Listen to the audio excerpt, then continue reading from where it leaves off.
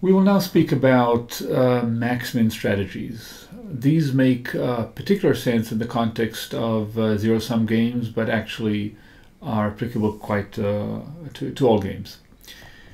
What is a Maxmin strategy? It's simply put a player's strategy that maximizes their payoff, assuming the other player is out to get them.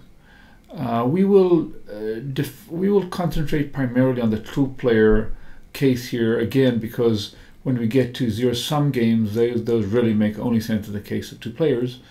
But keep in mind that one could define this kind of more generally when we speak about Maxmin strategy.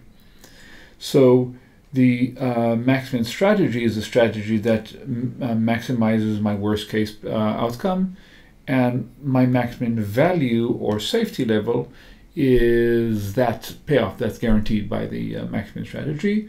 And here it is defined formally. The Maxmin strategy for player I is the strategy S1 that maximizes the minimum that the other player, remember that minus I is the player other than I, would hold player 1 down to. And the Maxmin value is defined similarly to be the value of that Maxmin strategy. Now, why would we want to think about the Maxmin strategy? One can think of it either as a simply a sort of a certain cautionary, maybe the other people will make some mistakes and not act in their own best interest. Maybe I'm not sure exactly what their payoffs are. There are a lot of interpretations, or you can simply be paranoid about them and think that they're out to get you. And you know the saying, even the paranoid have enemies. That's the Maxmin strategy. And just to confuse things, we'll also speak about the min-max strategy. The min-max strategy is strategy against, if you wish, the other player in the two-player game, is a strategy that minimizes their payoff on the assumption that they're trying to maximize it. And so here is the formal definition. The min-max strategy for player I, who's playing against the other guy, which we denote by minus I, is the strategy that minimizes the maximum payoff as attempted by the other guy of the payoff to the other guy. And the min-max value is simply the value of that min-max strategy, the value to player 1.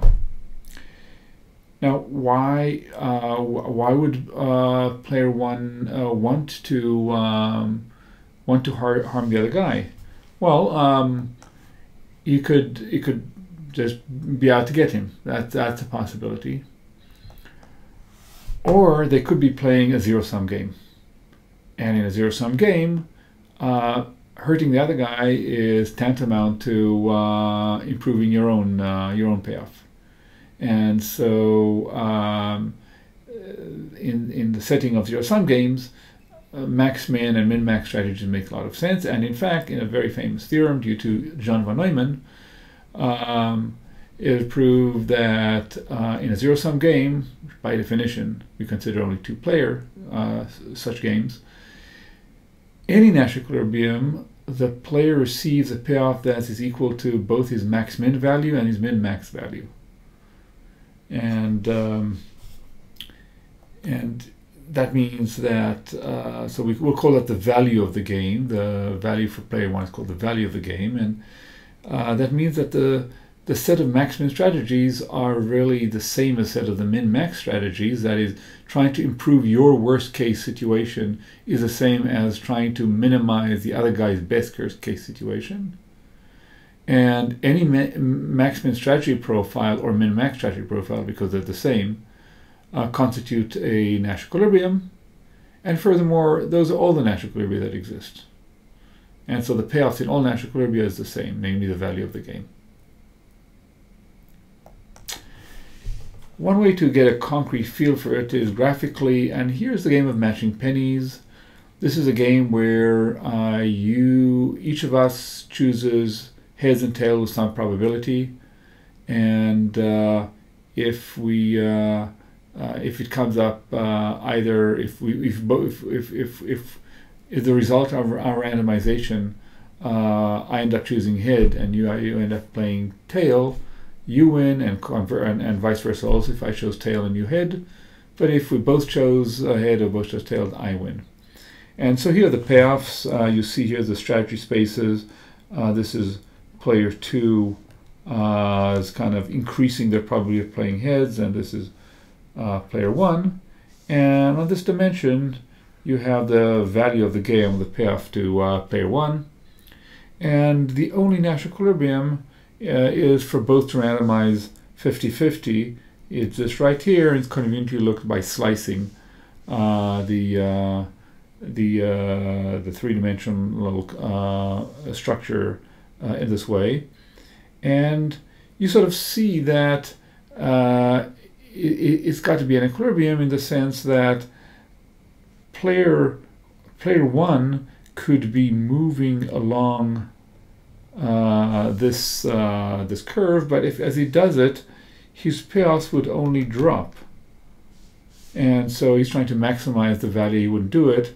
And conversely, player 2 can only traverse along this, but if he does that, the payoffs would only increase, and he's trying to minimize the value. So you get a stable point, which for obvious reasons is called a saddle point.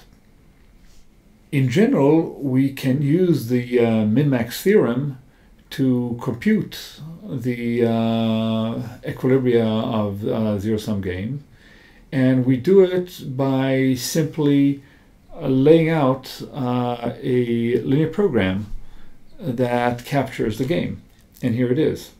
So U1 star is going to be the value of the game. That is the payoff to player 1 in equilibrium. And so we're going to specify from player's 2 point of view. We could have done it the other way around also.